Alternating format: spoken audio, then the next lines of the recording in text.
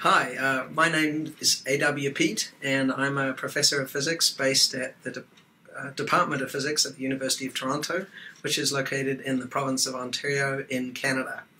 And for my research, I basically use string theory, which is one of the ideas about how physicists might understand what happens at the heart of a black hole and in the Big Bang that created the universe.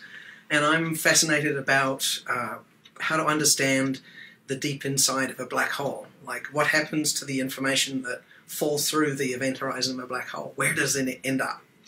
What's the solution to black hole puzzles?